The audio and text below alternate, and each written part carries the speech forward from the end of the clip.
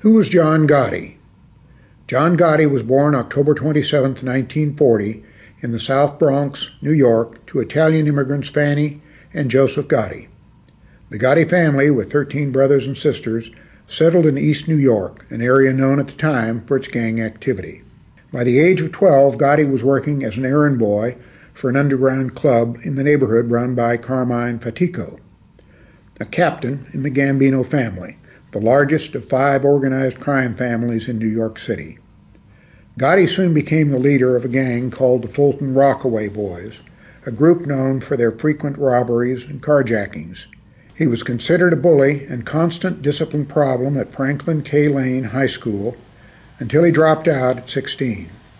By 18, the police department ranked Gotti as a low-level associate in the Gambino crime family. Between 1957 and 1961, Gotti pursued a life of crime on a full-time basis.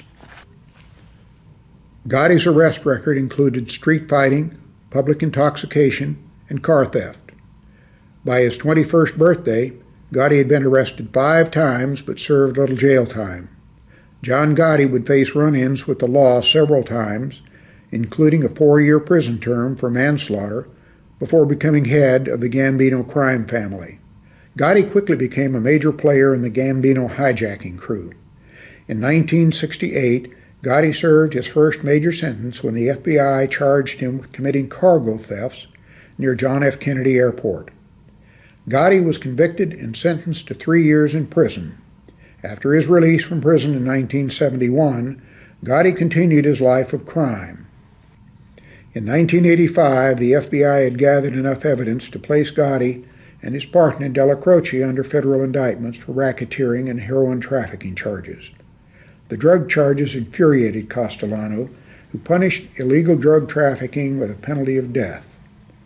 To soothe over the situation with Castellano, Gotti asked Della Croce to speak to the boss on his behalf.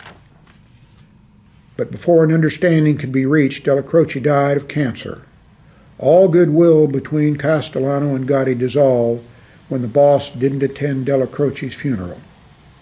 Gotti saw the behavior as disrespectful, and according to later testimony, he decided to take action. 2 weeks later, on December 16, 1985, Castellano was gunned down outside Sparks Steakhouse in Manhattan. Gotti was made boss soon afterwards. By August 1986, Gotti had become something of a local hero and an icon in his Howard Beach neighborhood. When it came time to face trial for the racketeering charges, Gotti and the other defendants were acquitted of their crimes.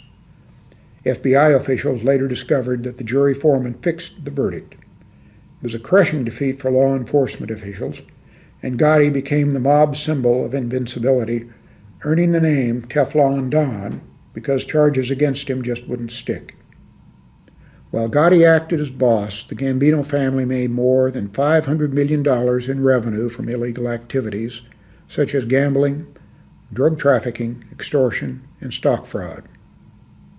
As a repeat offender, Gotti was sentenced to life in prison without the possibility of parole and sent to federal prison in Marion, Illinois.